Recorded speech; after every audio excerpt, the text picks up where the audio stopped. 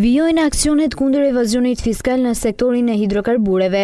Këtë të mërkurë, Drejtoria e Përgjithshme e Doganave ka çuar në Prokurori subjektin Natyral Gas për mosdeklarim të ardhurave. Sipas Doganave, subjekti në fjalë ka fshehur të ardhurat dhe nuk ka paguar akcizën që është në shumën e 8 lekë për litër. Subjekti në fjalë që ushtron aktivitetin ekonomik në kamëz me administrator shtetasin Enis Kaba është referuar nga struktura doganore pranë Prokurorisë së Rrethit Gjyqësor Durrës, nga ku subjekti i detyrohet shtetit 37,7 milion lekë detyrime që nuk i ka paguar. Natyral Gas, sipas informacioneve që vënë në dispozicion Dogana, furnizohej pranë kompanive importuese të gazit me artikull gaz për ngrohje, për të cilin nuk paguhet akcizë, dhe Shiste tek subjektet e tjera si gaz për auto, duke ju shmangur pagesës së akcizës. Këtij subjekti u bllokua 1,6 milion litra gaz në nëntor të vitit të kaluar, pikërisht me dyshimin e evazionit fiskal. Ndërkohë, sipas informacioneve të siguruara pranë Inspektoriatit Teknik dhe Industrial, gjatë vitit 2019 në sektorin e naftës dhe gazit